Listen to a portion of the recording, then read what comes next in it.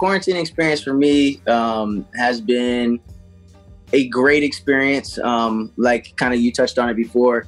I feel like it's given us a lot of the time to do some of the things that we've always been thinking about, or the way I've been looking at it is because I came into this year, as we should every year, but you know, me dropping my first EP coming into this year, I already kind of had a different approach to it, even myself, my creative process, you know, what I thought needed to be done within my team and things like that.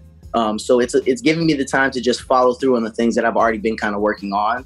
So that's kind of been my position in this quarantine time frame that we're in.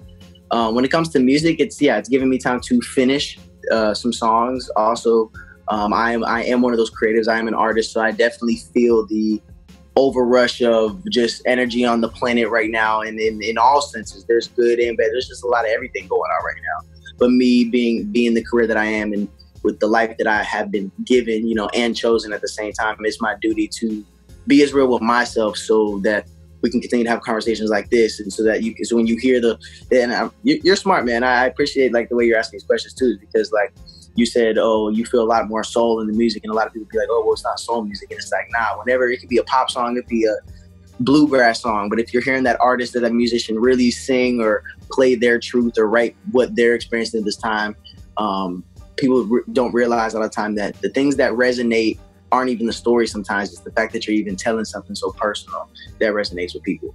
And it's been that for me, and I've just been trying to be a mirror this whole time. And it's like, if I can't see myself correctly in this moment, let me stand in front of somebody and let them see themselves in me, because I'm just being as honest as I can be. And that's what it's been. I actually don't know as much as maybe one would think I do about online and social things. I am an influencer. My biggest platform is Instagram, you know what I'm saying? So it's assumed that I really focus on that. I have people on my team, and graphic designers, my PR, David on here, certain things that actually help me with the social side of things. I think the best way that I have shifted my business is not focusing on the social media so much. I already do so much writing behind the scenes, a lot of producing behind the scenes.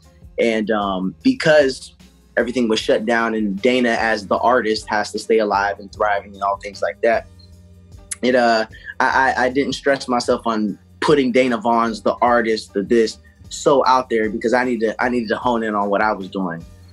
So I feel like that's the way I've been able to maneuver through the businesses, try to low-key take over behind the scenes before the people even see necessarily what's going on in the outside. And that's my whole life. Anything that's on the outside, the clothes I'm wearing, what I'm saying, or how you even get my music is an example of what I've been doing internally. And I don't want to say within my body or just with my team or behind the scenes. I'm just trying to go inside out, if that makes sense. And definitely, it's funny because people are like, oh, how are we going to change this? Like, honestly, I'm going farther back.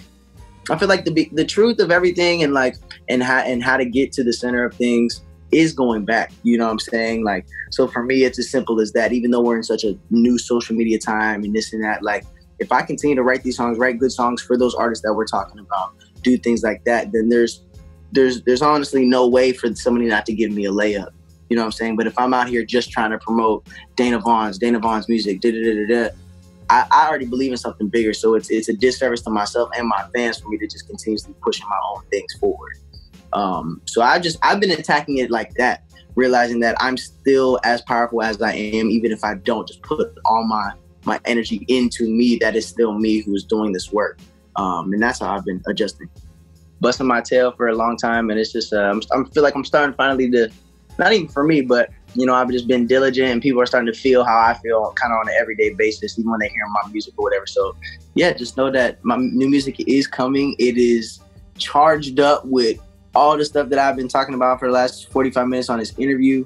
You might not even hear one of the words I said on this interview in this music, but just know that was the headspace and the place of my heart when I recorded these songs and made this music. Stay tapped in with me. I got a lot of cool things about to start happening once again. I'm building up a lot more content, gearing up for this EP, photo shoots. I'm getting the cover art together. if you follow any of your favorite artists, you know it's go time. It's about to be that time for me again. Very much out there posting things, songs, all that.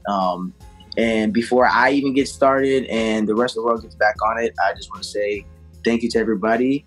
Thank you to tuning into this. And beyond anything, just thank yourself more, because you need to be thinking. People got to really, like, I have reached a new level of self-love. Like, I treat myself so well. And these last 6 months have taught me that I can even do it even better. And that would just be my parting message is learn how to do you better.